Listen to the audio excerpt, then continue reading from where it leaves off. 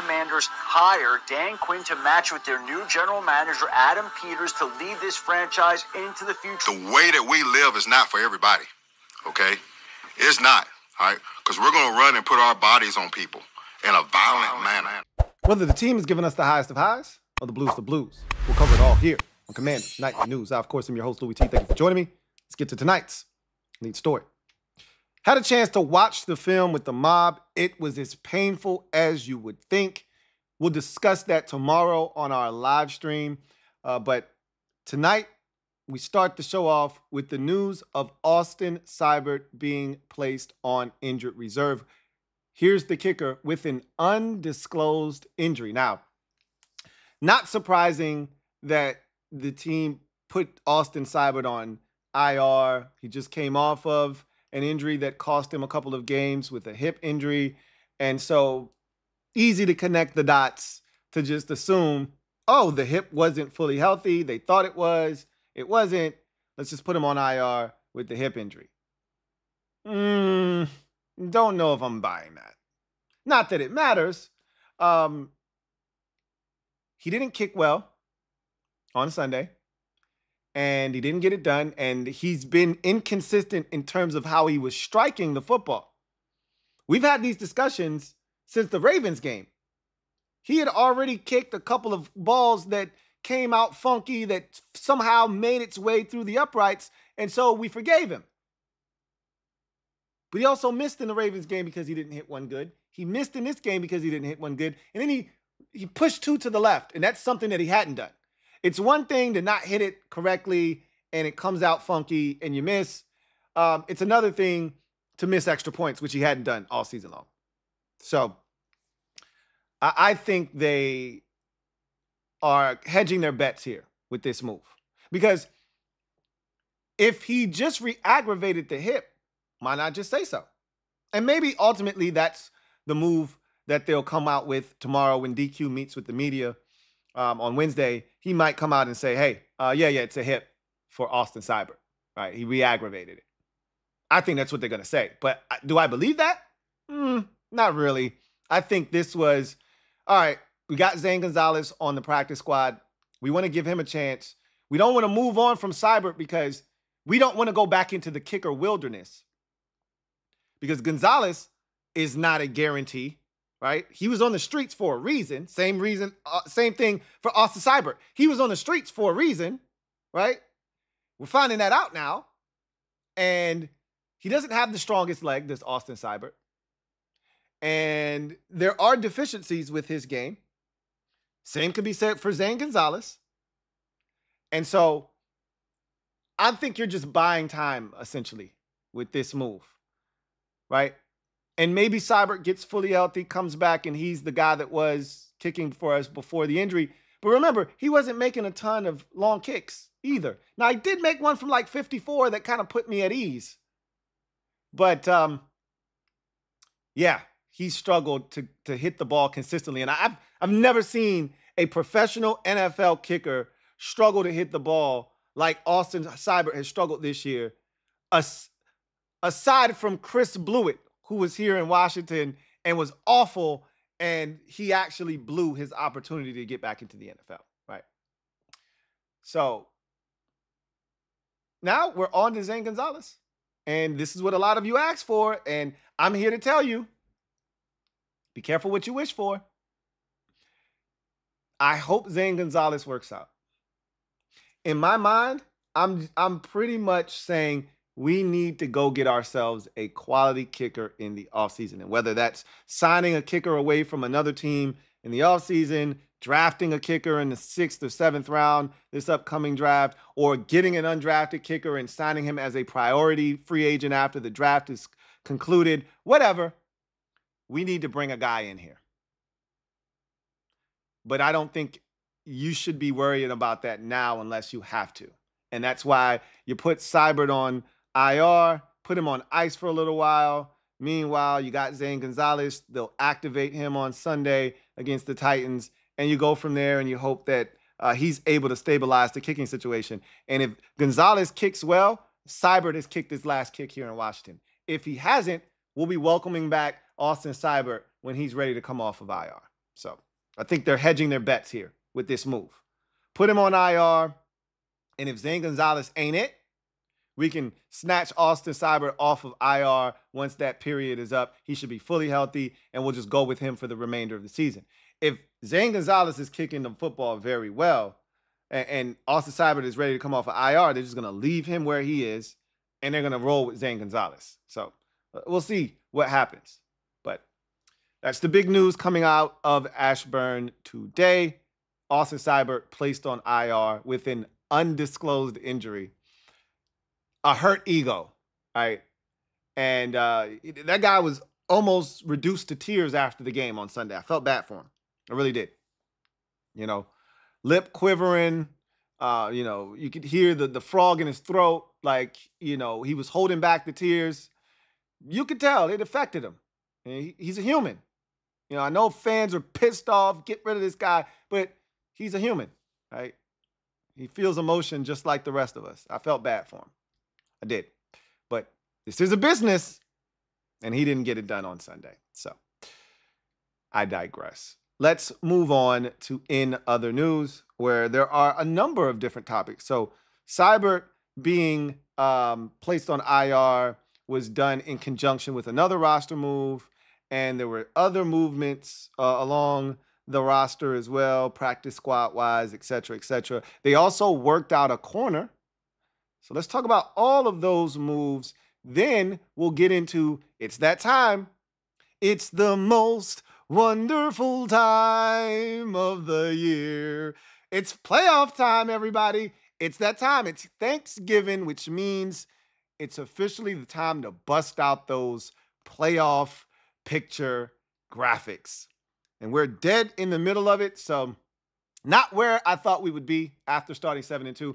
I thought we'd squarely be focused on just Philadelphia and trying to win this division, but we've screwed the pooch on that one, and now we have to shift our focus to trying to hold off all of the degenerates beneath us trying to get into the postseason as we try to hold on to one of these wild card spots. So we will take a look at that as well. But before we do that, let's look at all the transactions that have taken place with this team and some things that didn't happen but could happen, and we're going to talk about what it could be a sign of moving forward.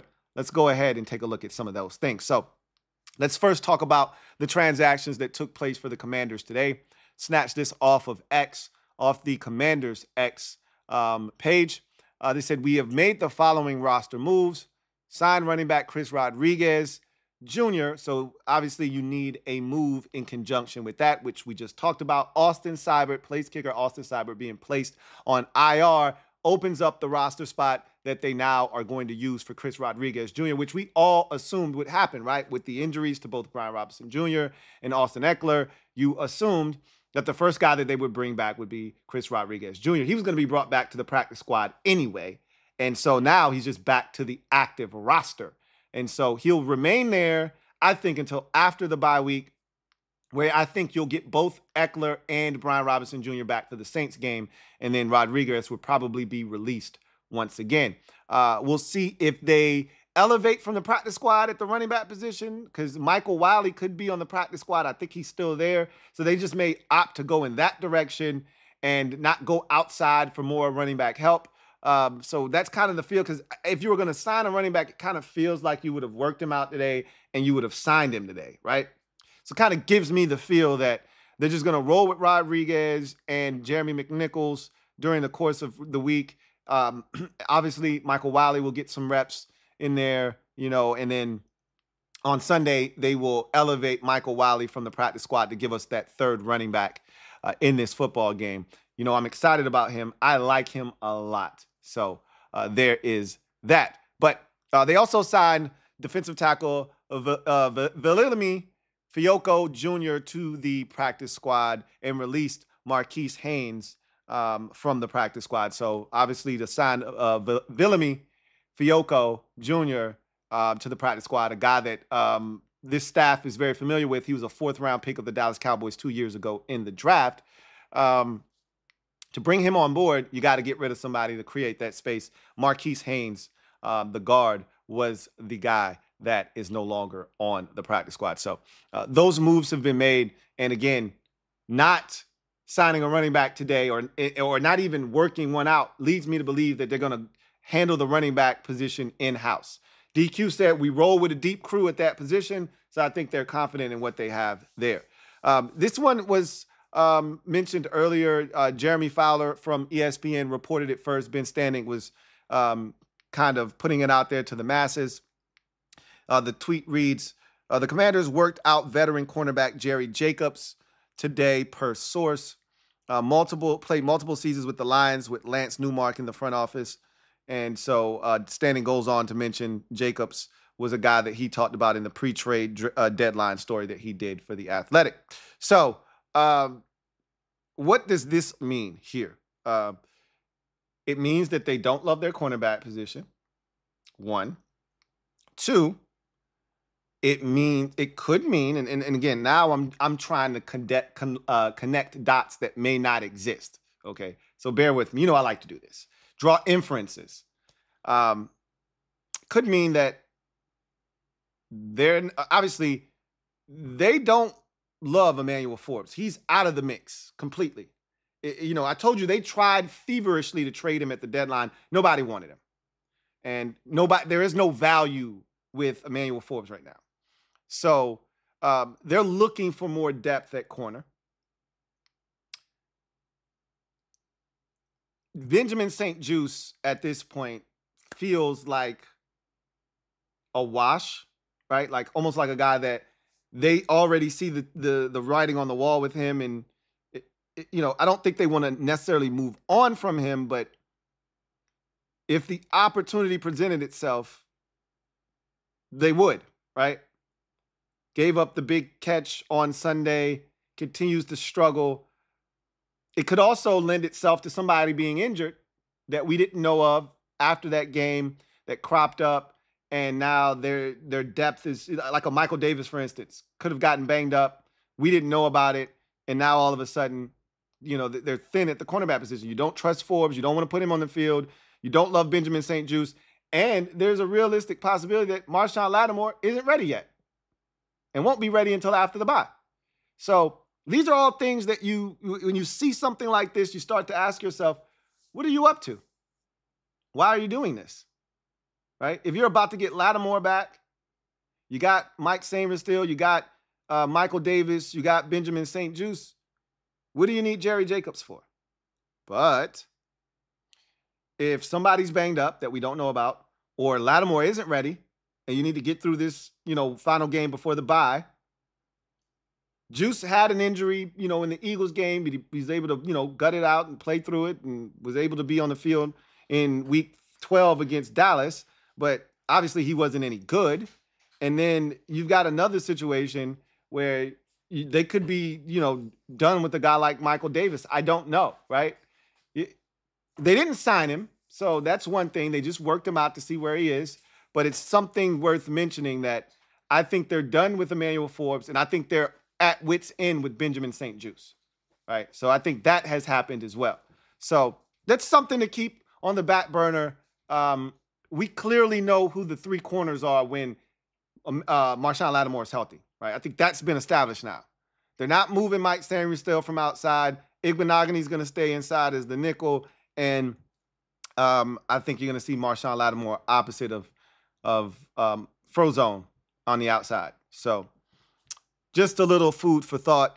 You guys go ahead and do the dishes. So now we transition from there to our look at the playoff picture in the NFC, which is all we care about. The AFC can do whatever they want. We care about the NFC playoff picture. So this is what it looks like. Lions at the top of the board with the 1 seed at 10-1. Eagles right behind them at 9-2. And then you have the Vikings at 9-2. You have the Packers at 8-3. Those are wild cards, however, because they play in the same division as the Detroit Lions. But not to be mistaken, you got to win your division to be one of the top 4 seeds. So it doesn't matter what your record is. If you don't win your division, you're not one of the top 4 seeds. So the Eagles currently are the 2 seed and will remain that unless they end up getting over the Detroit Lions and getting the number 1 seed in the NFC. The Seahawks are currently leading the NFC West after beating the Arizona Cardinals in Week 12, 16-6. That did something very interesting to the standings. We'll talk about that here in a second. Falcons continue to be in first place in the NFC West or South at 6-5. They were on their bye week this past week, but they've been struggling here of late. Vikings, as I just mentioned, at 9-2, still in the hunt to be the number 1 seed as they are tied or are 1 game back, of the Detroit Lions in that tough, rugged, and rough NFC North. Packers are at 8-3. They are the 6th seed in the conference right now at 8-3. And there are your Washington Commanders at 7-5 as the 7th seed, holding on to the 7th and final spot in the NFC playoffs. So what you see opposite of that graphic are all the teams in the hunt, right? Cardinals are first up at 6-5. They dropped out of first place. They were in first place in the West at 6-4. They lost to the Seattle Seahawks, dropping up, which is a good thing for us because guess what? We beat Arizona head-to-head, so if we finish with the same record, we win the tiebreaker, right? This is when that stuff starts to come into play.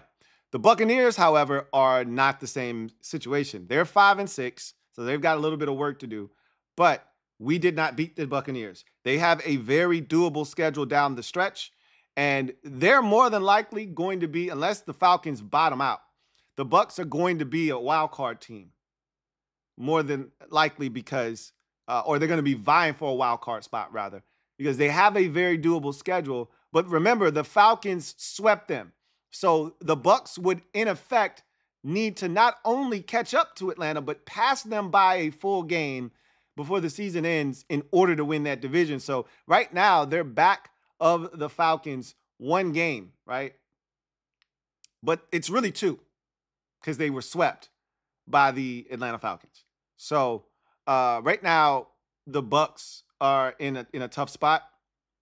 And so we don't want to be in a, wild card race with them. They beat us head to head.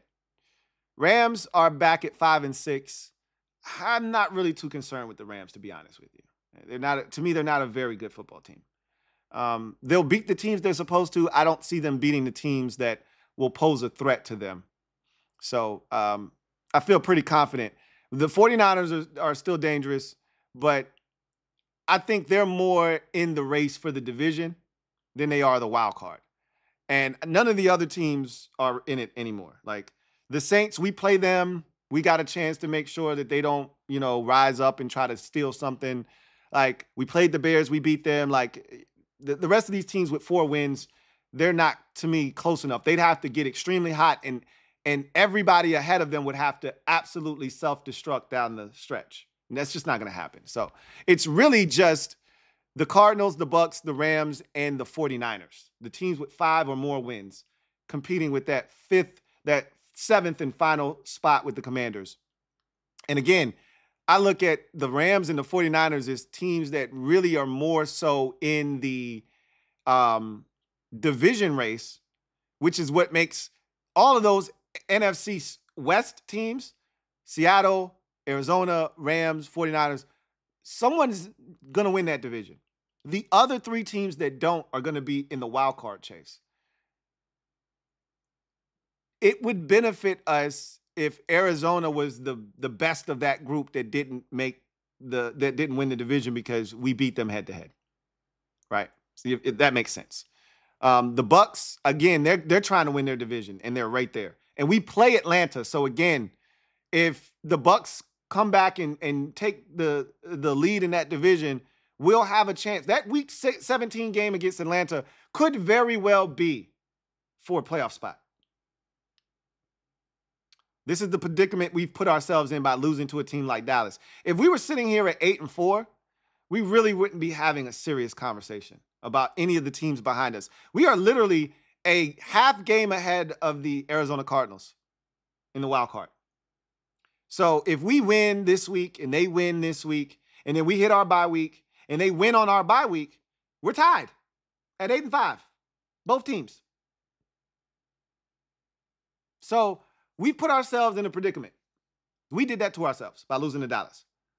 So now we got to dig ourselves out of the hole that we've created.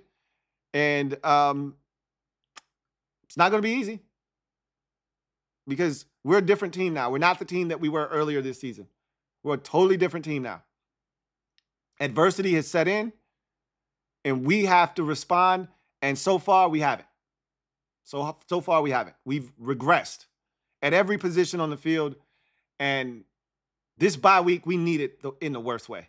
I mean, it's a really rough situation for us right now. We are struggling big time. We need this bye week, but we're not there yet. And so we got the Titans, and they're dangerous. We saw what they just did to the Texans. They're not going to lie down. I wish I was more confident, but I will tell you, everything that we want in terms of making the playoffs, is right there in front of us, right within reach. We just got to reach up and grab it. But how bad do you want it? That's the $1 million question now. How bad do you want it? How bad do you want it? We'll see. We'll see how bad the Commanders want it. But quickly, just a quick trip around the NFC East.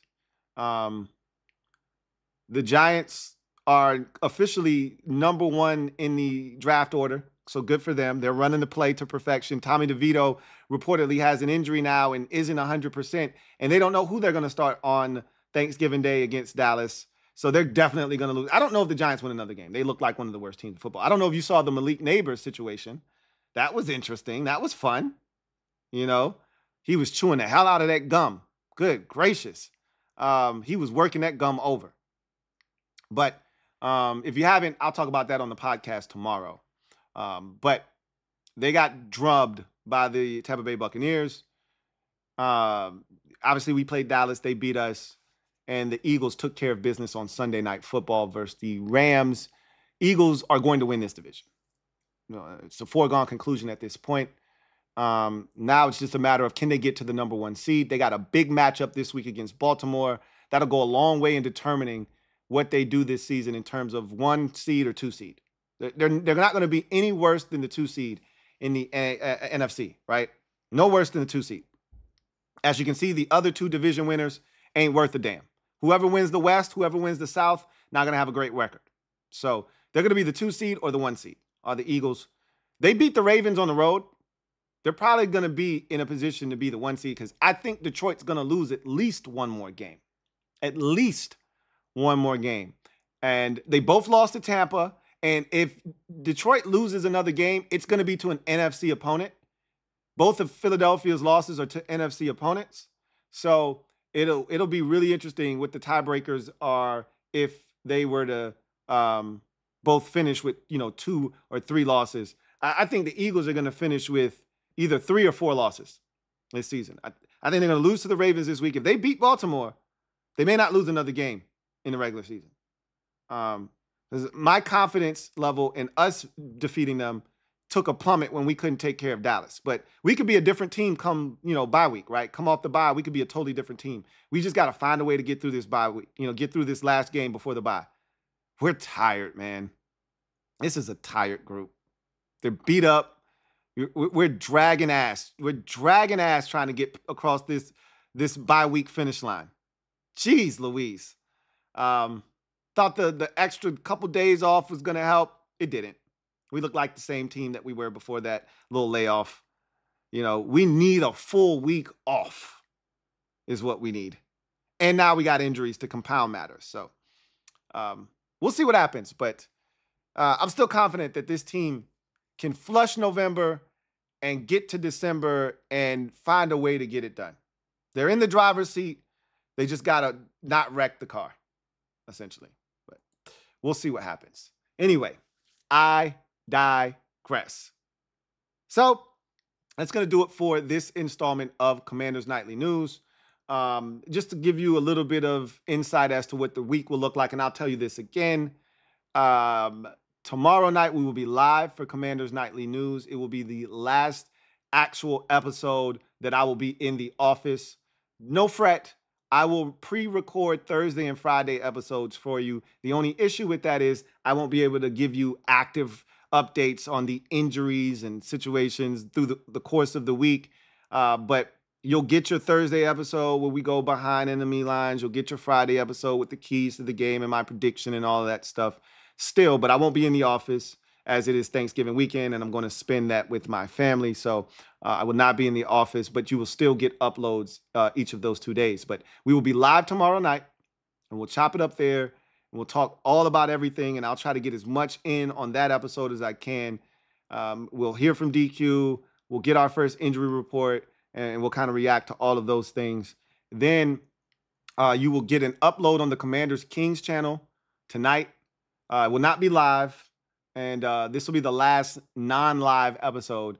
And then starting in December, we're going to be live moving forward. So you'll get an upload. So check that out. That'll be somewhere around the 10:30 hour tonight. So be on the lookout for that. And I'm going to have a huge podcast episode tomorrow, big Thanksgiving episode. So hopefully you'll tune in to that tomorrow.